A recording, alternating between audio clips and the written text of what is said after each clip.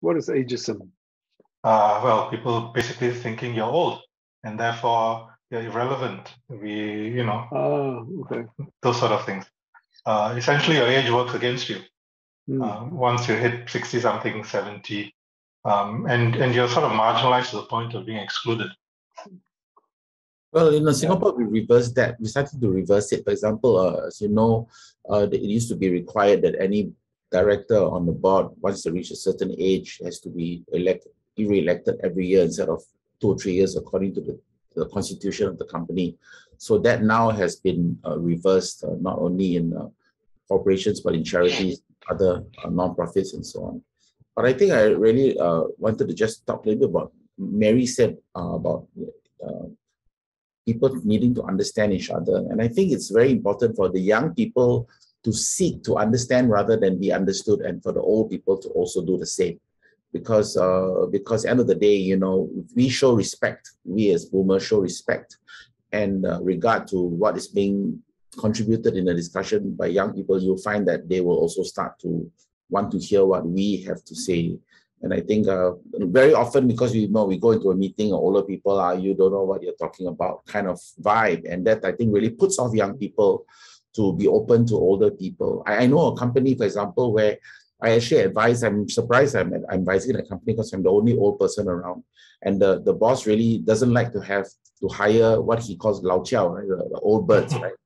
And then basically because he thinks that he'll come and disrupt his disruptive thinking. So I think as older people, we must entertain disruptive thought. We can be the ones to help to mitigate disruptive thought in not becoming anarchy, because unbridled disruptive thinking can result in anarchy. So I think there's a lot of understanding that needs to be seeded between the younger and older generations. I think the point that I think Kanan made earlier was it is important that it's very important for older people to keep up with technology. Technology and other things, but especially technology. So to be able to talk the same language and do the stuff, and I find and because I'm a consultant and I do a lot of Zoom and stuff. Yeah, I need to be quite techie, but I'm not. I'm fortunate that I have a good GM who is. But it's just it's just a simple resistance. I mean, just shopping online. I just don't shop online. I like to go and look at the stuff. Like my son-in-law the other day, we were having some drinks at my place, and I said I ran out of ice. He said, "No problem, I'll get it." And he ordered ice. And I said, I'll just go across the shop and buy it. He said, it's already on the way. I said, you're nuts. He said, it's going to cost $5 delivery for a $1 packet of ice.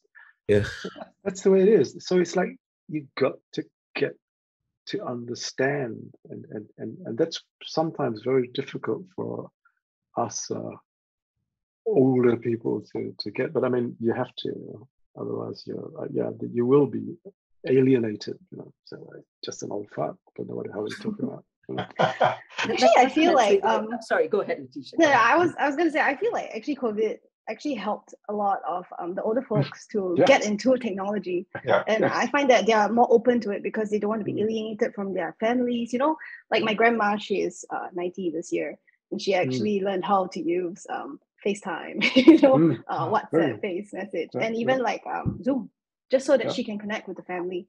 So I feel like COVID actually, helped them to embrace it a little bit more and stop them from being alienated. They could still have that connection. The strongest part of ageism in relation to technology comes with underestimating us. Underestimating the boomers, underestimating all the adults. When you look at the whole cohort, there is a disadvantage. 50% of my year didn't go past PSLE. So education does help. Basic education does help in catching up with technology. But by and large, I'll give you an example. I go to the hospitals, you have these screens where you register, tick, tick, tick, tick on the screen, right? Pretty simple. I might be a little slower because I'm reading everyone and making sure I'm giving the right answer. Zoop, one hand will come right, like by my ear and answer for me. No, that's ageism. That's ageism. Assuming I don't know how to tap.